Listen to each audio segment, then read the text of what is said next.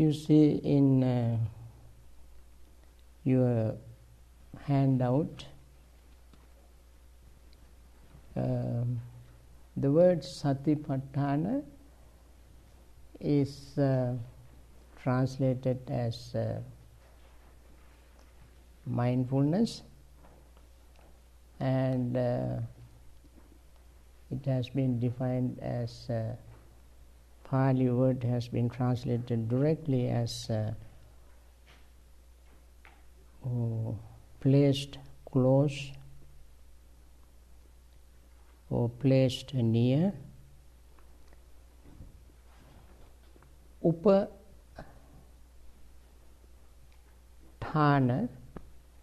upa is close, like uposatha, nearby. Thana means put or keep or stay. So when you break the words into two, that's the meaning you get. In other words, mindfulness, you place, according to this, you place mindfulness very close to you, nearby. But upathana, upasthana has another meaning.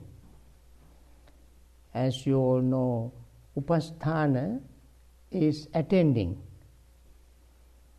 For instance, Gilanopasthana in Sanskrit, you attend to the sick.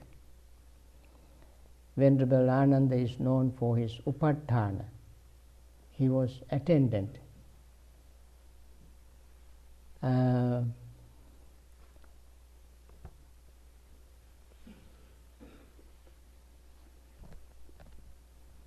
So, upasthana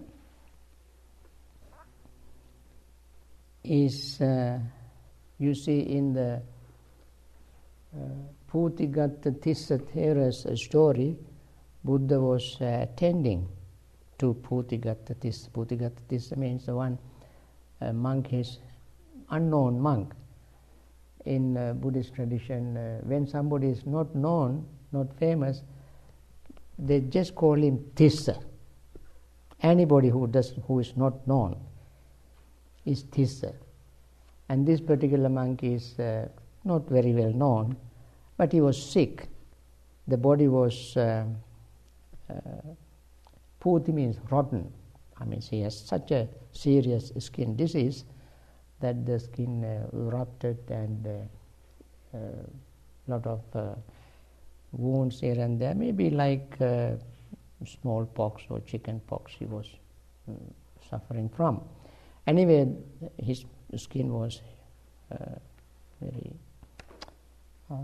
much infected. So his body is called Putigatta, rotten body, Tissa. And Buddha attended to him. So there the word upasthana is used for attending. So this is very, I think that meaning is more profound, more appropriate for this particular word. Sati upathana. Mindfulness attends to our every single moment awareness. That means we let the mindfulness attend our needs, our body, feeling, thoughts, and so forth. So upathana therefore means is very assisting, supporting, attending to every single moment.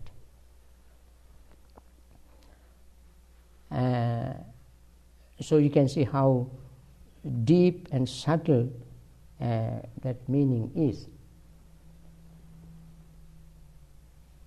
At the very beginning, Buddha said there are four foundations of mindfulness, and he enumerated the four as Kaya Kayanupassi Viharati. One becomes mindful of the body, one lives with being mindful of the body, or lives seeing the body mindfully. But there are 4 other words he used. These are extremely important also.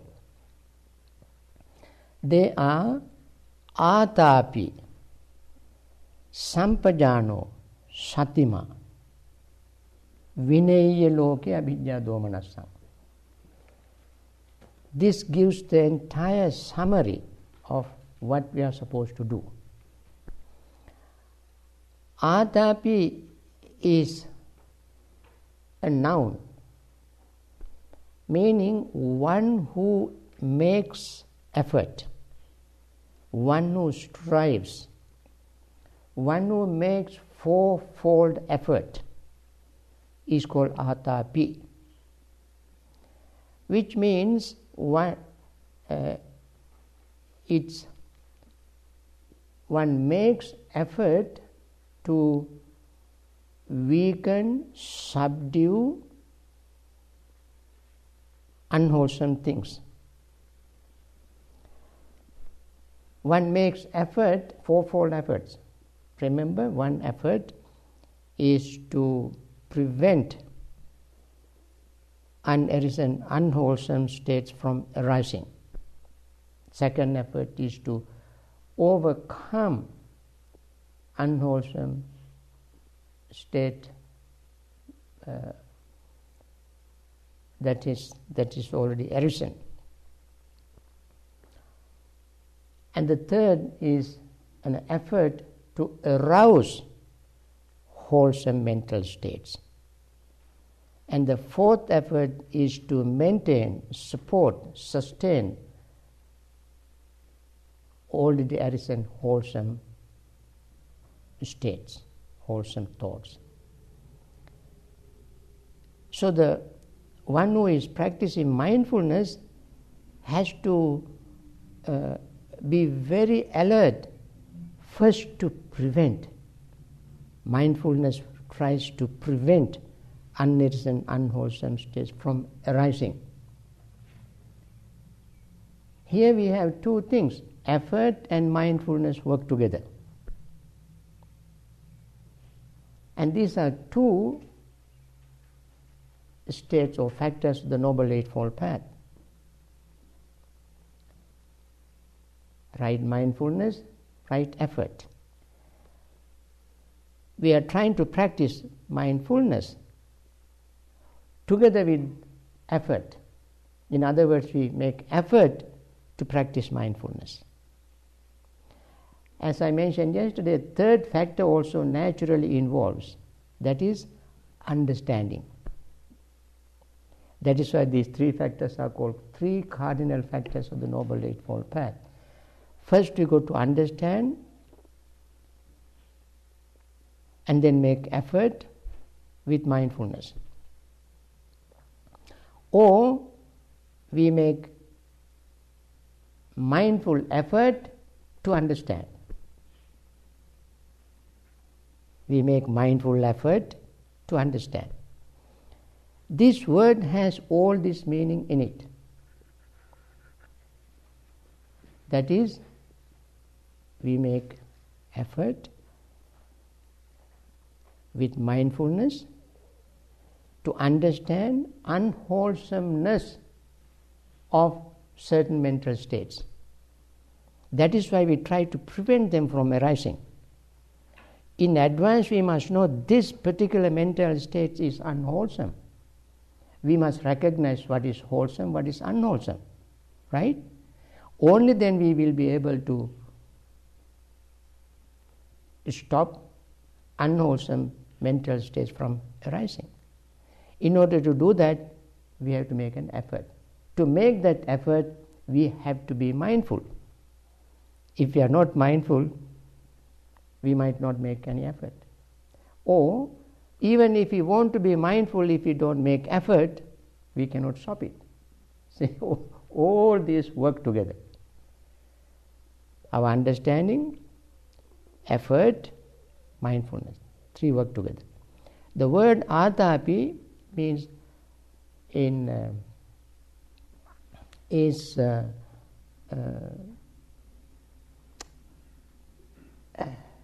weakening, effort to weaken, subdue, suppress, or dry or burn.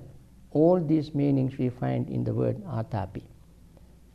Primarily atapi, first meaning is effort, fourfold effort.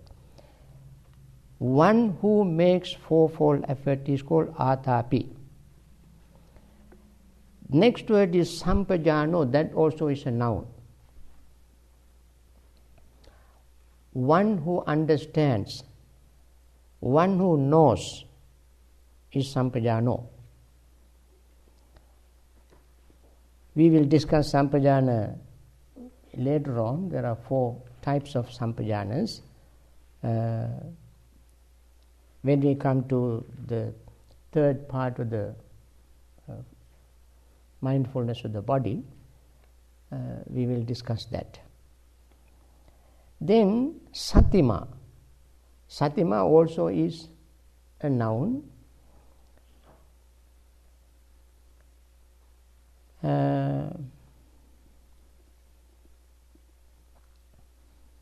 Satima here is used as masculine gender, although it looks like feminine, because it refers to bhikkhu.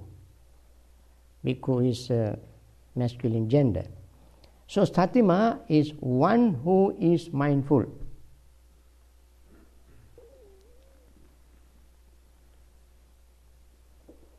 Then you can see the meaning in the third line very clearly. I mean, in the second line.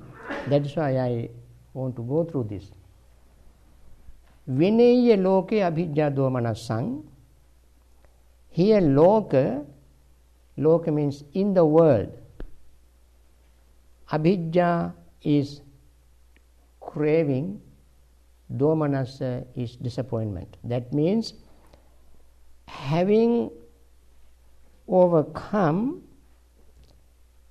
covetousness and anger. Now, here we have right thought. Covetousness is greed. Covetousness is wishing that something that belongs to somebody else to be your own. You wish such and such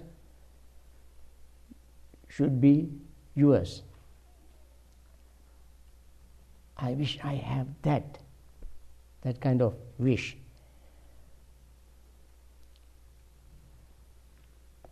The other day I was walking, I heard some young person running around and he saw a beautiful house and he peeped through it and he said, "Oh, this is a beautiful house, I wish I owned that."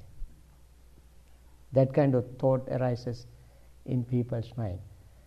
Wish to own something that belongs to somebody else. That's called covetousness.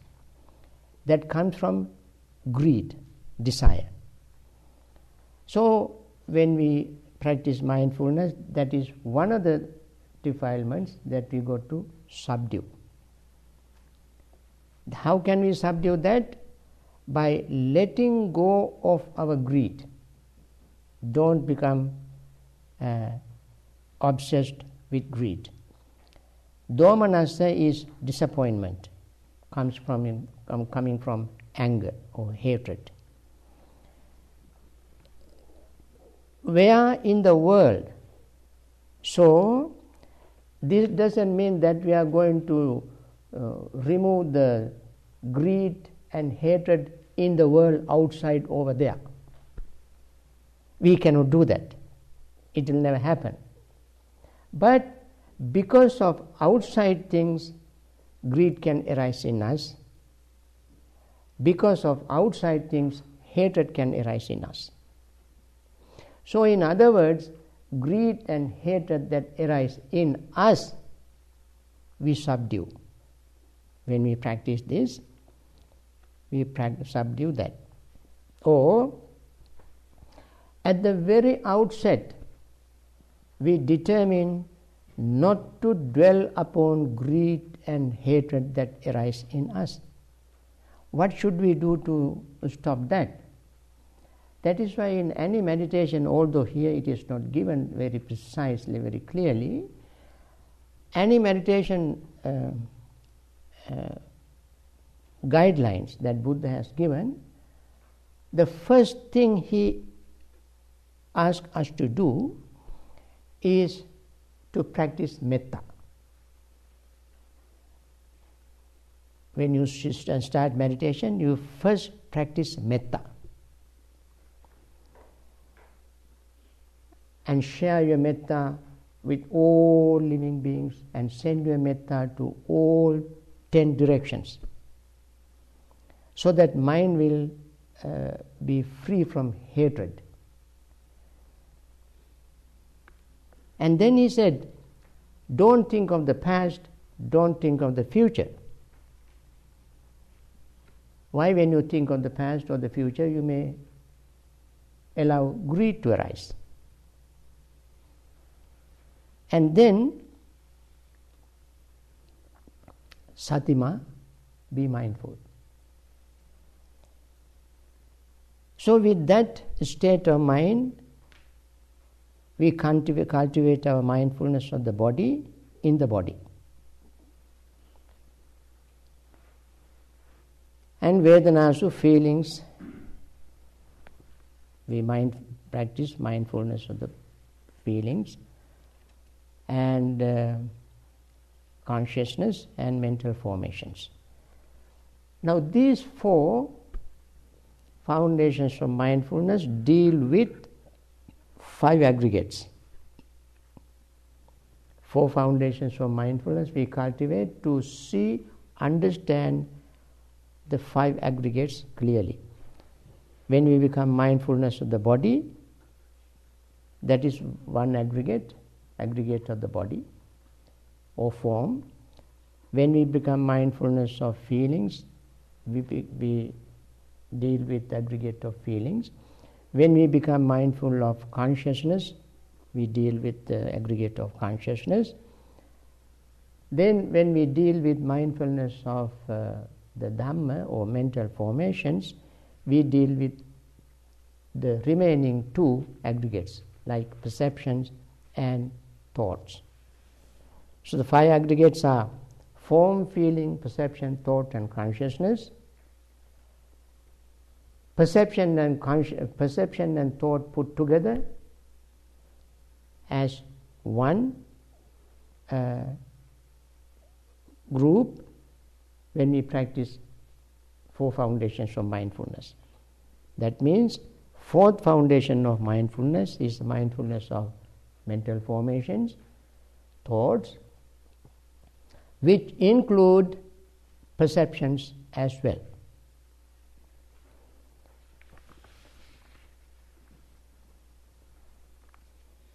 So, having given the synopsis, the brief summary introduction to the whole discourse, Buddha start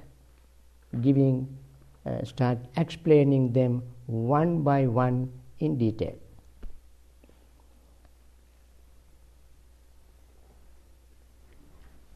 And Buddha asked the bhikkhus how one should practice mindfulness of the body.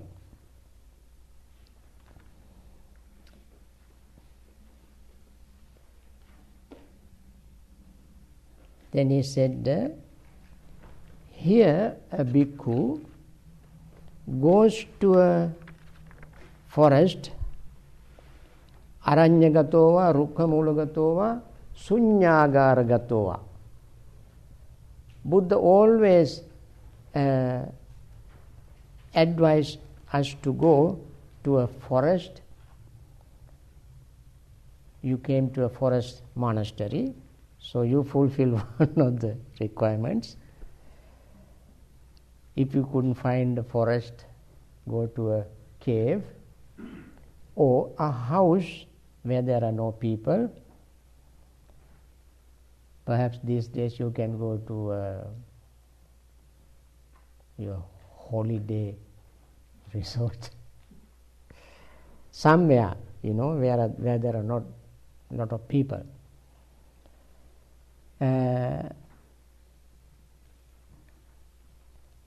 Mainly Buddha advised bhikkhus to go and sit under trees. In the summer, it is a very good place to sit and meditate if there are not too many bugs, mosquitoes, little insects. Otherwise, sitting under a tree would be ideal. Why? Because you breathe, you find fresh air, relatively cool, totally open. And so, if you attain jhanas and develop supernatural powers, you can fly without any obstacle. So, sitting under tree is ideal. But if there is a lightning, don't sit under tree. That is very dangerous. Anyway,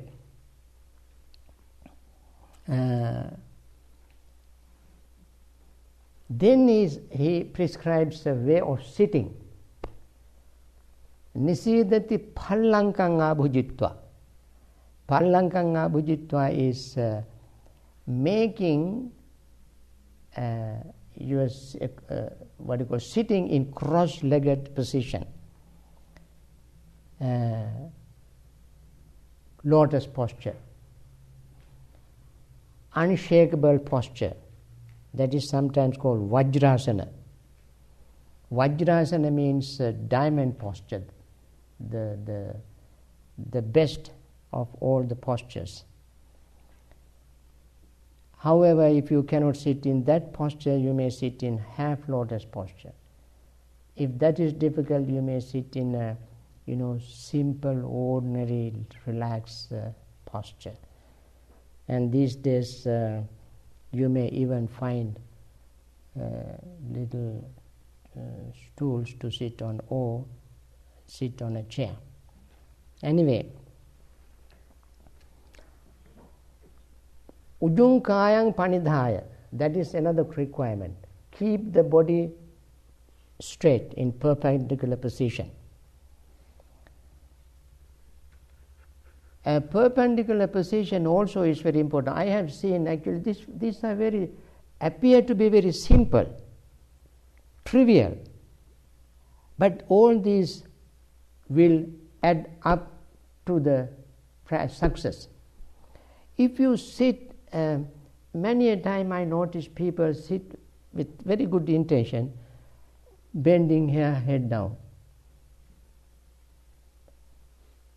hunching their back, and that's a very good posture to sleep. Very quickly you go to sleep. Most of the meditators, although they are very serious, they sleep in meditation. Not they want to do it intentionally, but because of the posture, wrong posture, they fall asleep. Or they have backache, or neck ache, shoulder ache, because of the wrong posture. And therefore, please, when you sit upright.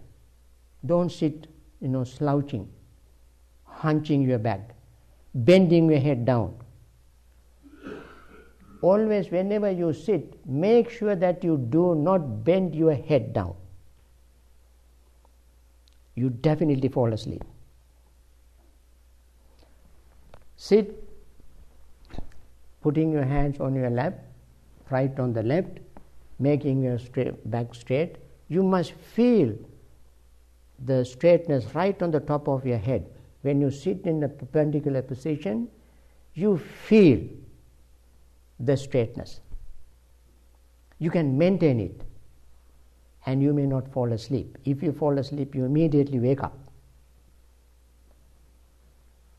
Buddha and all the ancient successful meditation masters, rishis, sages, mendicants have told us to sit straight. From their own experience. He knew what can happen when the body is not straight, to avoid sleepiness. Secondly, when you sit in upright position, making your chest straight, back straight, you can breathe very easily, comfortably. Your chest expands, contract easily. It may sound sometimes making the body stiff. We are not making the body stiff, but you simply make the body straight.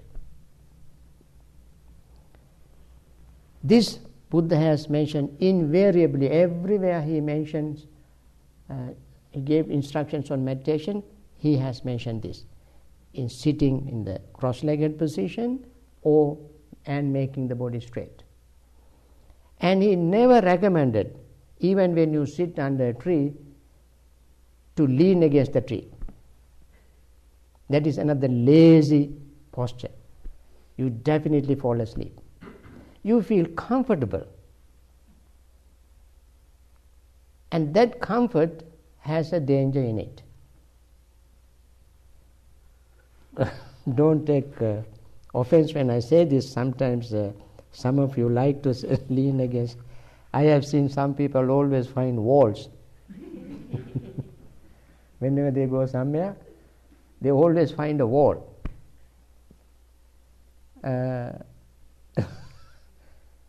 Not only meditation, even for simple ordinary sitting, we can adjust our posture, we can make the body strong. If we keep maintaining our posture in a steady way, we can strengthen the back. So, Ujunkayam Panidhaya, then he said, Parimukang sating upattapetva. Parimukang sating, translated as the keeping the mind in front, or keeping mindfulness in front.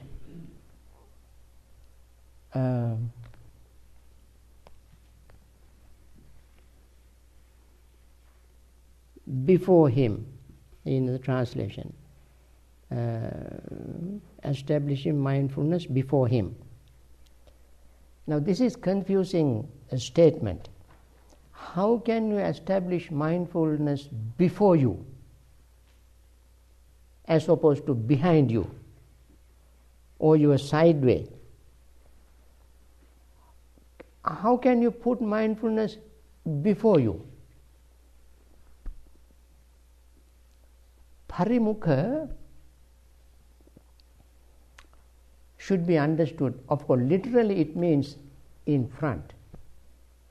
But in practice, it is not putting in front or behind or side or on your side.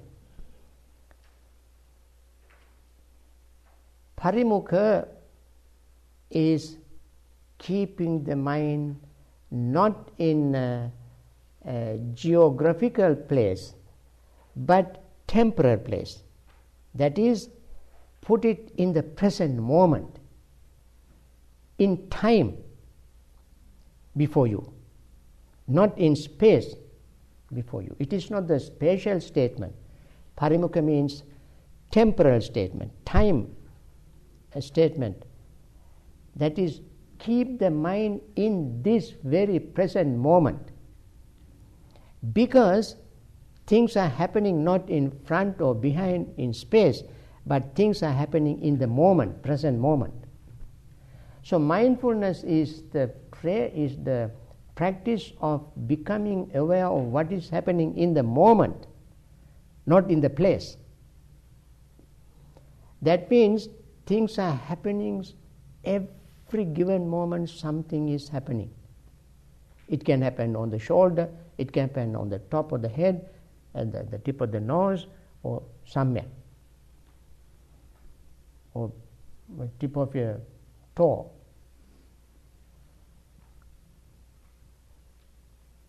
And the breath, then keeping the mind in the present moment, breathe in and breathe out. So the breath goes in and out in the present moment. We are trying to become aware of the breath that is happening, going on now, not 1 second past breath or 1 second future breath, but the breath that is happening, that we experience every current single present moment. If you try that, you will see how quickly you can gain awareness with the breath.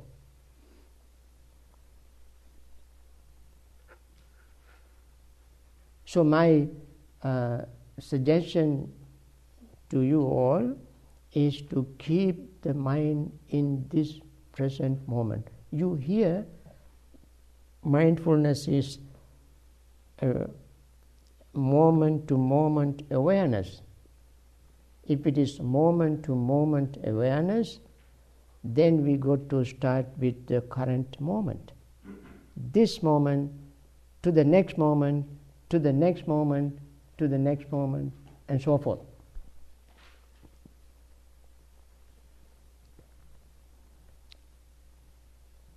Then the other word is a very important word, sato vasa sati. Sato vasa sati. Sato va, there's a va. They have put apostrophe before V. That is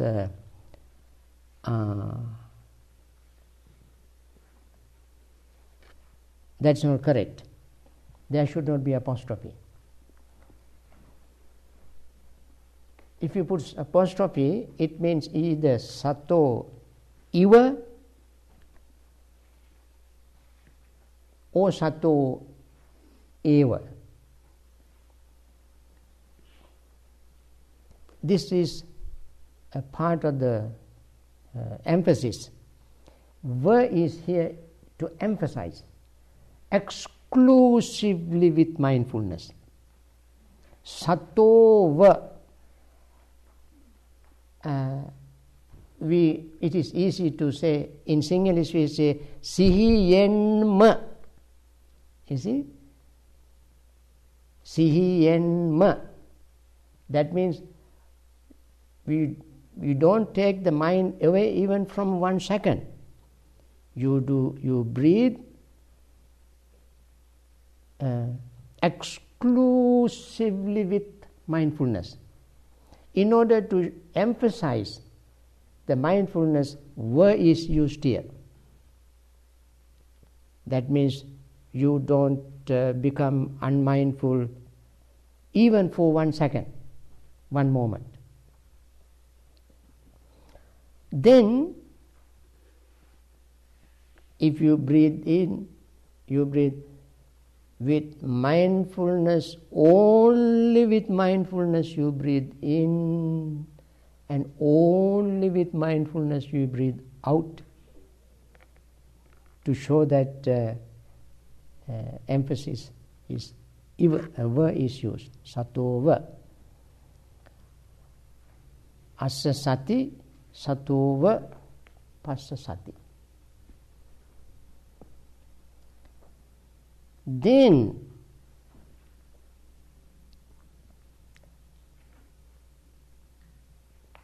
if you breathe, if the breath happens to be long,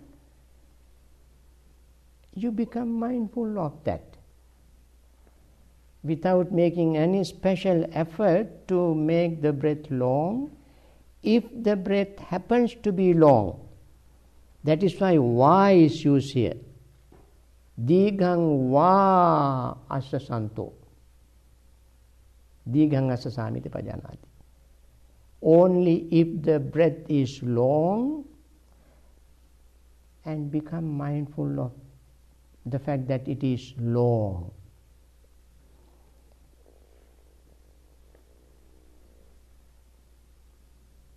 If the breath is dighang vasan, asasamiti pajanati.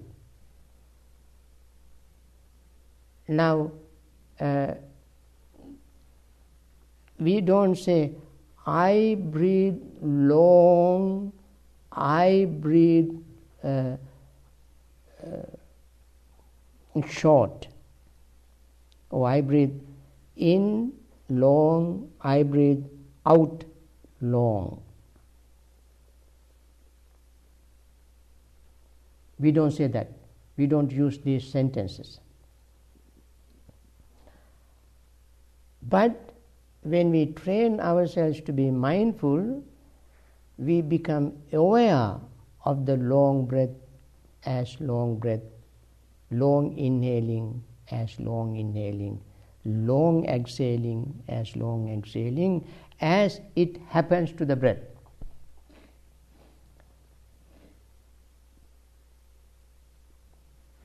That means when there is long inhaling, we become aware, this is long inhaling.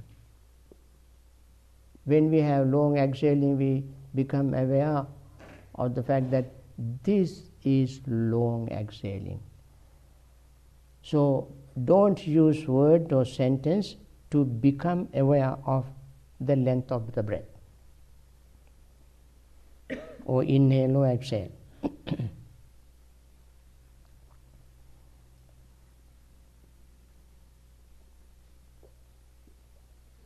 Pajanati means knows. He knows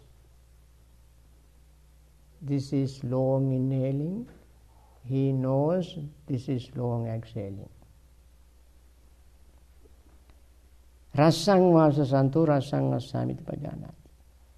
If the breath happens to be short while inhaling, we become aware of that it is short inhaling, and when it is short exhaling, we become aware of that it is short exhaling. And then, since we start breathing in with mindfulness, this is why we say sabbakaya patisangvedi, knowing the entire breath body. This morning I mentioned in my guided meditation instruction that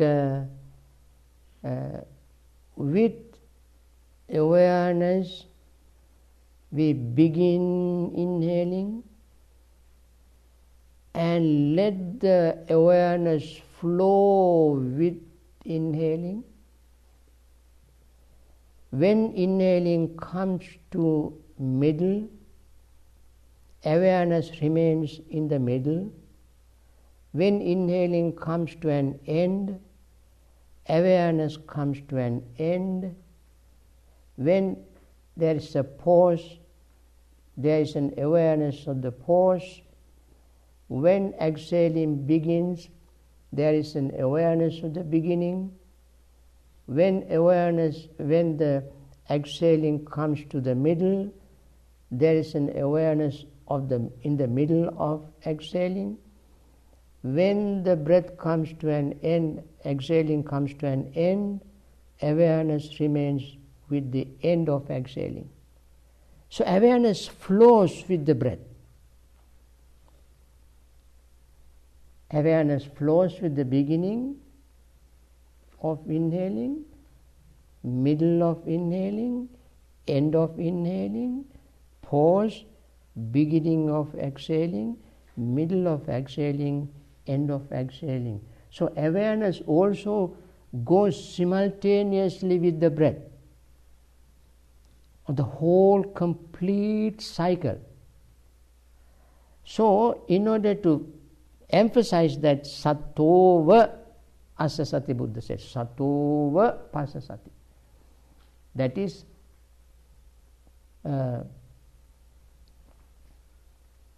two things going on at the same time. What are the two things? Breath is going on, awareness also is going on along with the breath. These two things should not be separated. Breath and awareness must be united, function simultaneously, going in and out. You see, these two things must be together.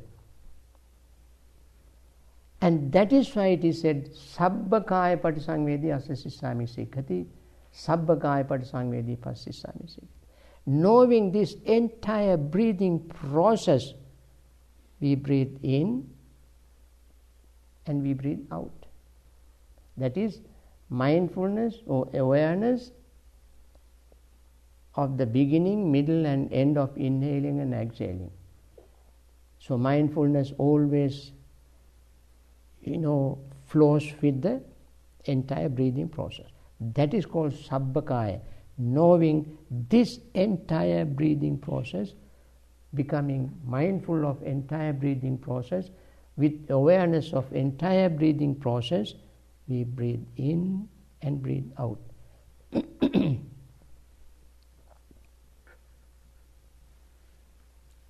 Then, what happens? Passambhayang kaya sankharang.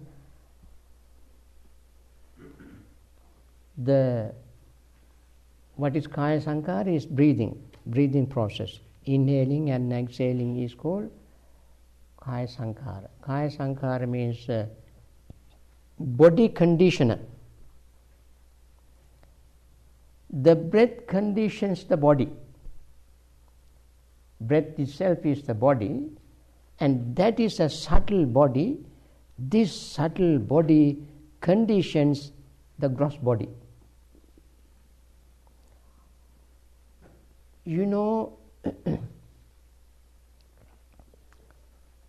As we all know, when the breath, of course, breath conditions the body in many ways, bringing oxygen into the body. It definitely conditions the body. Without oxygen, this body will not survive. That is the primary condition. Depending on the amount of oxygen we take in, inner bodily functions go on. If the oxygen that we bring in is a very small amount, then we have problems. That is why when we, go climbing in high elevations, oxygen is thin and we cannot breathe a lot of oxygen, then we feel tired. Our lungs becomes sometimes people even become unconscious because of the lack of oxygen. So the breath conditions this body. And more oxygen we get, the better for the brain, circulation, lungs, heart, and so forth. And quicker we breathe, tired we get, or we may get more oxygen. And slow we breathe, we strengthen our lungs. We can hold breath longer. So every tiny little cell, trillions of cells in our body are conditioned by breathing. Therefore, this is called body conditioner, kaya sankhara. And as you, when the breath becomes calm and relaxed, that makes the gross body calm and relaxed. So, if we mindfully breathe, most of the time we breathe unmindfully, therefore a lot of discomfort we experience. But if we breathe mindfully, slowly, letting lot of oxygen go into the breath, into the lungs, body becomes calm. This gross body becomes calm. And the breath also slowly becomes calm. We don't have to do anything special to make the breath body calm. We just breathe mindfully, slowly, without getting agitated, excited.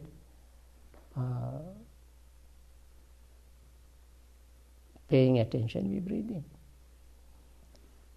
So Buddha said, knowing patisangvedi, pasambhayam kaya sankharam,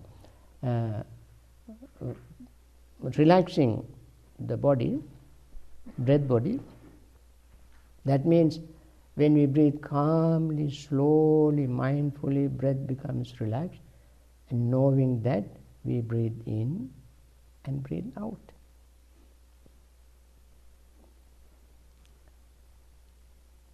Asasisamiti sikkati, the word is changed here from pajanati to sikkati. First two pairs are pajanati, last two pairs are sikkati. Pajanati is knowing. Sikkati means training, disciplining. Sikha. We say sikha padang samadhyami. There sikha means discipline, training. So we train the mind, train the body to know the entire breathing process. In the second, third pair we see. We train the mind to see the entire breathing process. That is, when we remain mindful from the beginning of each inhaling till the end of it, and the beginning of each exhaling till the end of it, we discipline our mind. Discipline our mind to see the entire breathing process. Similarly, when we breathe mindfully, slowly, we discipline ourselves to calm the body, calm the breath. And knowing this, we breathe in and out. Pasambhaya kansankara asisamiti sikkati. We discipline ourselves. Discipline. Now the breath is calm.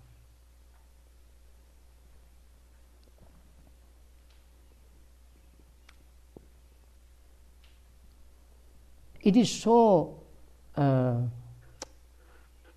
natural. From this example, the simile that Buddha gave here, we can see how natural it is. Simile is Seyatapi bhikkhave dakko bhamakaro bhamakarante vaseva dighang vanchanto dighang vanchamita pajanati rasang vanchanto rasang vanchamita pajanati. Just like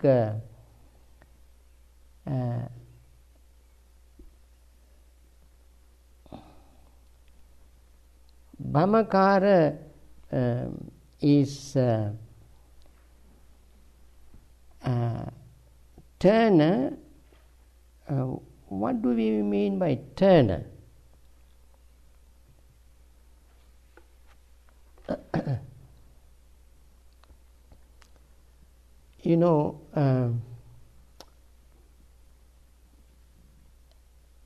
These days you don't see turners, very many turners. because everything is automatic. When you a carpenter has what do you call that? He uses chisel, lathe, yes. So he has a wheel which is connected to the turning point with the rope. So here is a man who is turning it, so his assistant or he himself will turn it by hand to do the lathe using the chisel, making all these designs. So if you want to turn it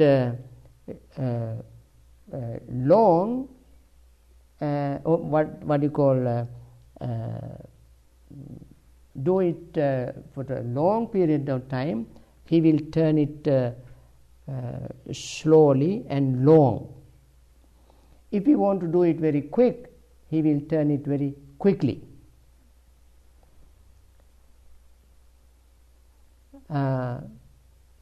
So either the carpenter himself or his assistant turn the wheel. That is called, that person who turns the wheel is called turner. So when you want to make a long turn, not long U-turn in your vehicle, that is the turn perhaps we quite familiar. This is a carpenter's turn. He turns it slowly and long.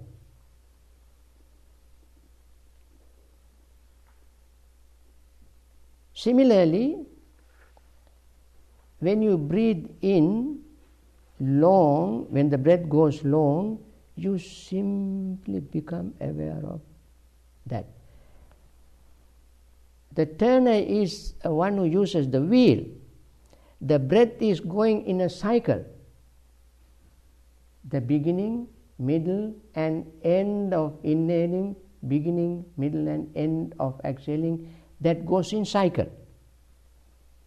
So Buddha used the cycle to show the cyclical repetition of the breath.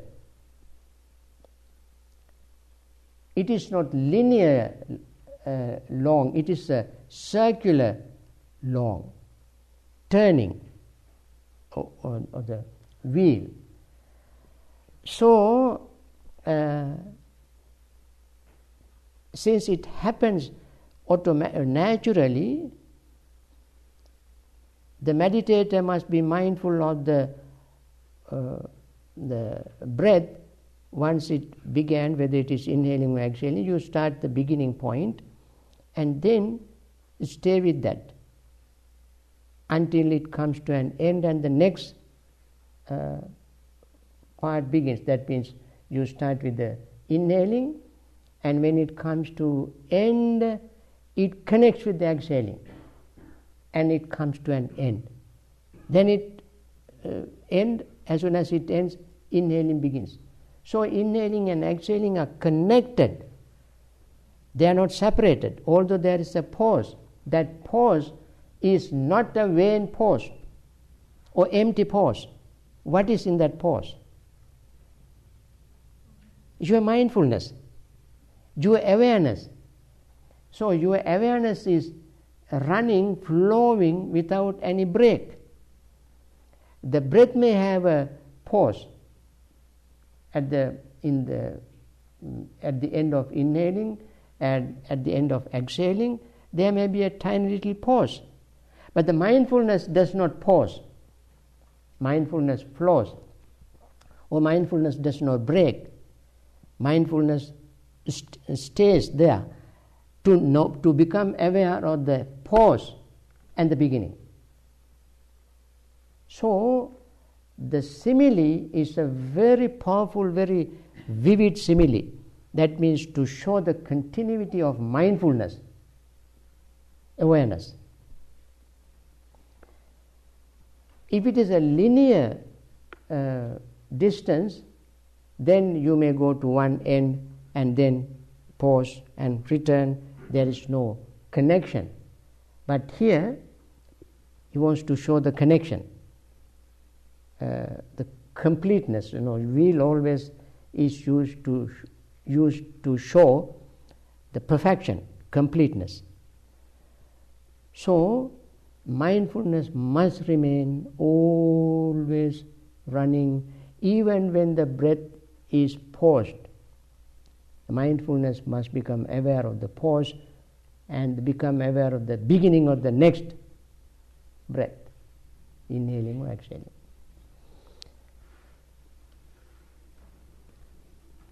So then he repeated the same thing again, same 4 pairs.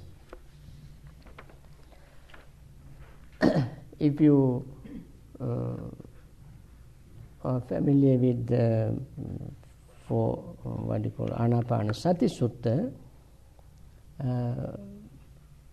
there are 16 pairs divided into 4 tetrads, but only one tetrad or one 4 pairs are given here in this discourse, because this is more complex, detailed explanation of mindfulness training. I think this may be enough for today. We will continue the next with the next section of the mindfulness of the body tomorrow.